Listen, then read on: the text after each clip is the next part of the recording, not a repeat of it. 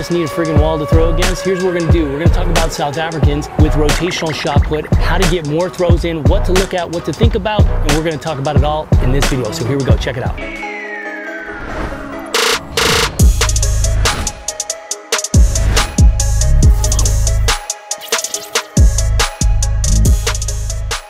Hey everybody, it's Eric Johnson from Arete Throws Nation, and in today's video what we're going to talk about is the next video in the series, and we're going to be talking about South Africans for the rotational shot and your wall throws. Now again, the reason we're advocating wall throws, when you go into the off season, you need to be able to get in a higher volume of reps in a shorter period of time. Crunch time is one of the big things people face. You have limited practice time, you have limited training time, so how are you going to get into a nice volume of throws that you need to get your improvements? Wall throws is that answer. You throw, the ball's right here, you pick it up, you walk 5 feet, 10 feet, whatever, you pick up your implement and you're back in the circle or you're back in your throwing area rapidly. So that really helps to keep the pace moving, or just cuts down in the back and the forth. You can get your work in. The second reason is when you're throwing into the wall, you're not focusing on distance. You're focusing on what you have to do technically. You should be focusing on feeling positions, and because the only thing it's going to do is go to the wall. So it tends to pull the throwers down just a notch instead of trying to smash the crap out of it. And again, that's not to say we don't want to have our throws. Here in Arizona, we have great weather. We're outside throwing now a couple of times a week, but we take a couple of days a week to where we can just focus technically, so that when we go out to the ring, we take that mindset of technical focus, and then when we crank it up, that's going to be a good thing. South African, this is nothing revolutionary, but the difference is with us, we're looking at the pillars and we're identifying the problems in the throw, and then we're putting together always a customized drill prescription for the athlete. And every athlete that we coach in our program, even though they follow the system, they're learning the mechanics through the system and the 6 pillars, but we're identifying their specific individual needs and we're creating their own custom RX. Okay, so here we go. Now, one of the things he has to do is make sure he goes from left, he's gonna go his right to left, so he's getting the right entry. He has a tendency to want to start here. Now, a lot of people have, systems where they're gonna start this way and they're throwing this way and they're gonna rotate and they're gonna turn and drive. I don't think that's bad. I think what we're gonna do is actually really similar to that. We're gonna keep the feet, we're gonna move here. We're already basically starting with the sweep leg in this position, and we're going to be able to feel the foot turn a little bit more, and then we're going to drive across the circle. So he's going to work on, again, we're going our right to left. He's going to push.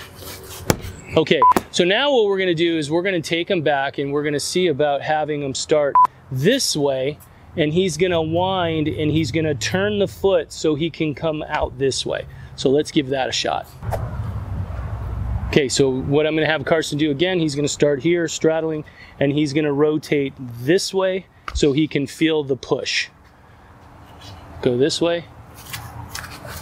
Okay, so you're going to see what we're doing by that. He's over rotating and he's coming across the circle this way. What we're trying to do is get him to keep the left shoulder out. Now, if you've seen some of the discus videos I talked to him about, we're trying to have him understand that the path of the left shoulder is going to be really key, so that he's going to be able to come into this position and get his hips under him. He's sliding his hips and he's over rotating. So we're going to try that one more time, and he's going to start here and we're going to go this way and he's going to push.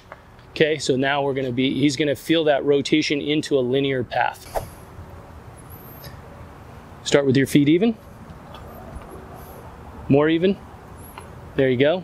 Okay, he's going to go here. Turn the foot straight to 6. Whoa, whoa, whoa. Okay, now perfect example of big over rotation. So he's not turning his knee here and driving this way.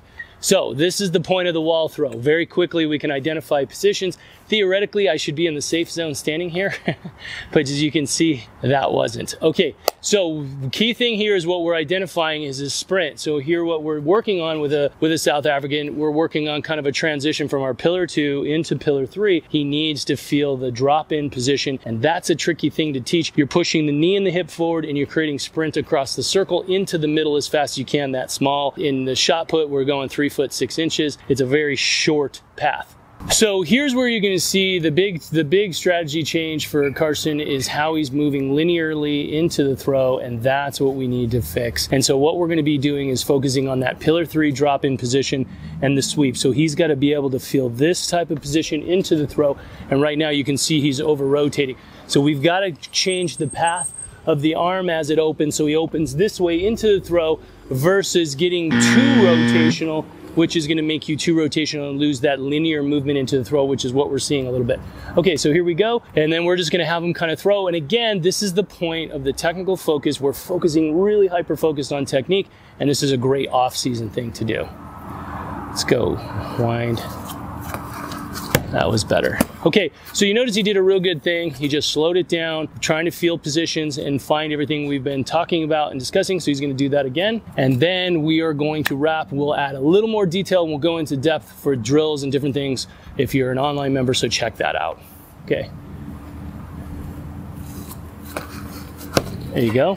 So good. So now we're starting to feel that change and that transition. So when we're doing South Africans, the point is we usually will do the drill. We're feeling more of this type of motion because this motion helps feel the load in the sprint. But in this case, we could see where we isolate it and we're forcing him to feel this motion. So he's going to feel how to drive and go linear into the direction of the throw. So this is where we're piecing our things together. So you're going to notice in our system, when we're going through a progression, we're identifying the pillar issues, retraining those patterns and putting it together in the pillar connection and testing the efficiency of the newly developed pattern. Okay, so that's the goal. Remember, hit your wall throws, focus on technique. Right now, especially if you're coming out of a fall sport or you've been training in this off season, it's technical, mechanical.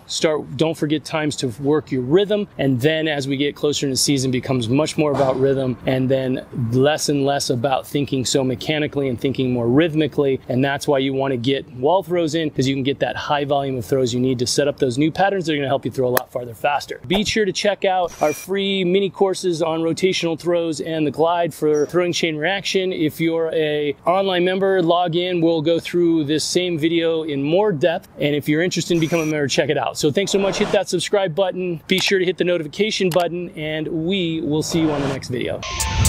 The shot moving, and we're going to keep the left side is going to have a point where the right side is going to accelerate into it. And so we're trying to increase